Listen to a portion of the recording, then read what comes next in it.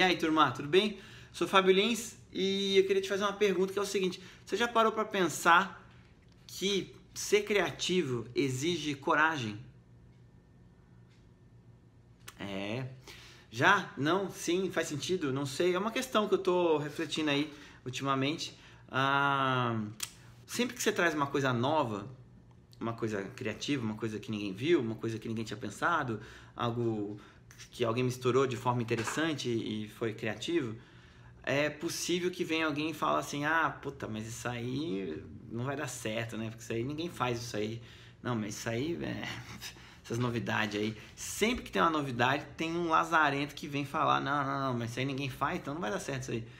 E a gente fica buscando o tempo inteiro fazer coisas que os outros já fizeram. Sonhar o sonho dos outros. Então para de sonhar o sonho dos outros e sonha o seu sonho. Sacou?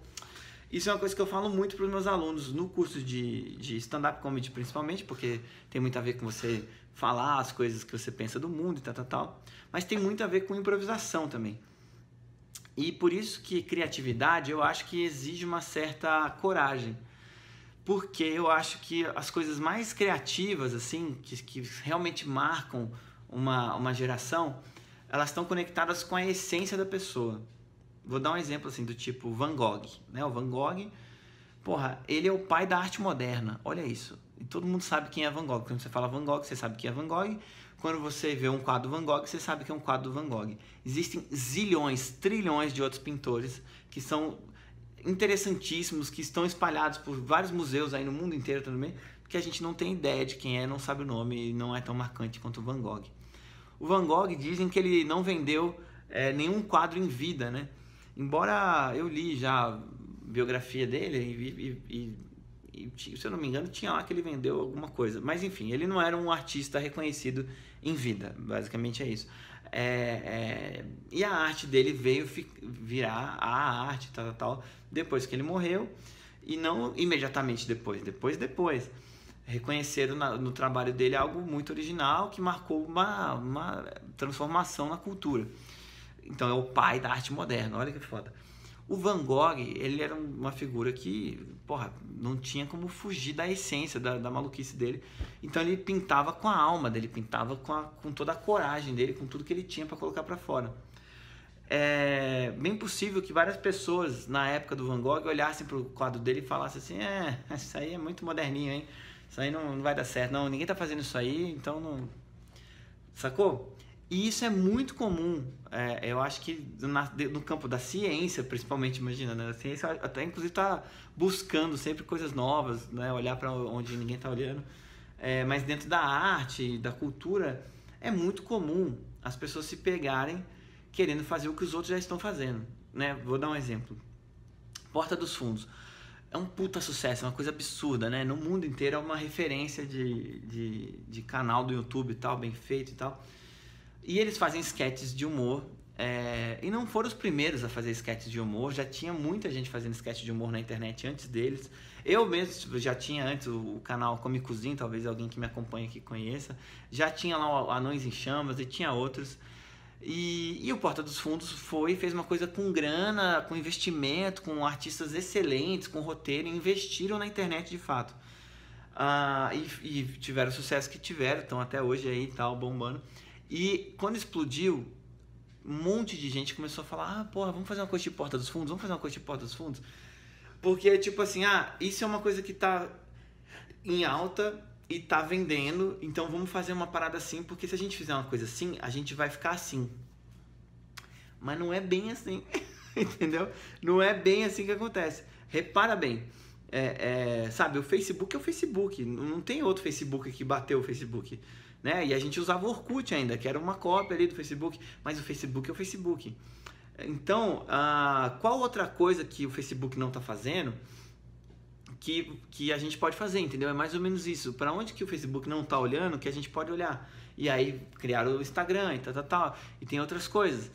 E aí o Facebook já vai comprando tudo, né? Mas enfim. Não sei se eu estou confuso na minha explicação, eu acho que eu estou um pouco. Mas vamos lá.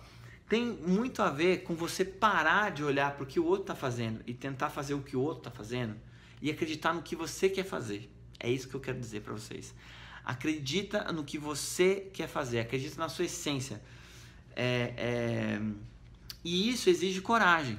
Isso é uma coisa que não é fácil de falar, de fazer, porque tem todo um mercado em volta que você olha e você fala, porra, mas ninguém tá fazendo isso, eu vou fazer? É meio bizarro, né? Você se sente meio deslocado, a gente quer estar sempre sendo aceito, quer estar sempre entrando nos grupos e tal. Mas pensa bem, não é porque, sei lá, só toca funk e sertanejo no rádio, que só funk e sertanejo é música e só funk e sertanejo é música que as pessoas vão gostar, entendeu? Quem viu aí o Bohemian Rhapsody, lá, o filme do Freddie Mercury, lá, do Queen, né? Vê esse debate entre o produtor lá do Queen e eles, porque eles tinham uma música longa pra caralho, maluca, que ninguém ouvia aquilo na época, ninguém ia entender, e eles estavam falando, não, mas isso aqui é algo original, é a nossa essência, isso é o que vai dar certo, porque a gente faz isso com tesão, é música, é foda, isso é música, não sei o quê. E o produtor vacilou e não quis produzir o álbum dos caras e se fudeu, perdeu uma grana. Mas foi muito inovador, entende? Então exige uma coragem para você ser inovador. E sim, você pode falhar no caminho.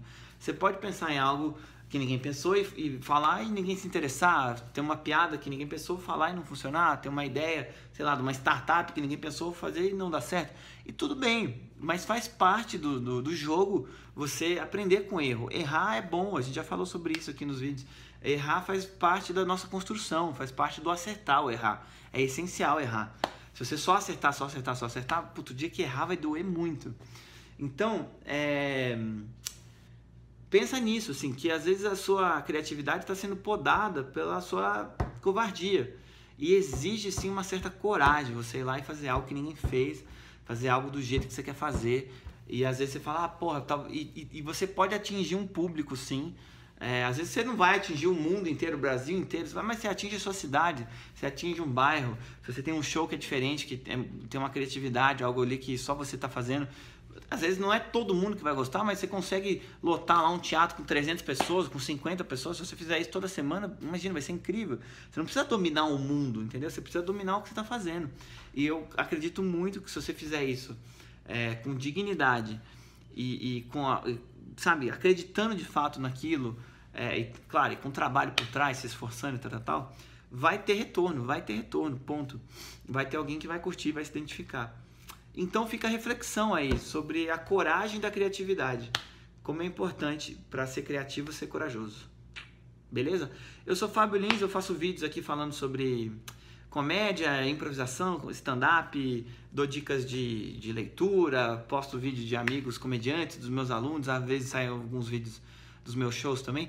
Verdade é que eu estou me dedicando a um tempo já a dar aula e fazer a escola e não tenho feito tantos vídeos novos dos shows, mas estou fazendo esses vídeos aqui para ajudar quem está interessado em arte e em cultura. Beleza? É nóis, curte o canal, por favor, compartilha, comenta, adoro os comentários, a gente vai conversando. Sou Fabio Lins e tchau.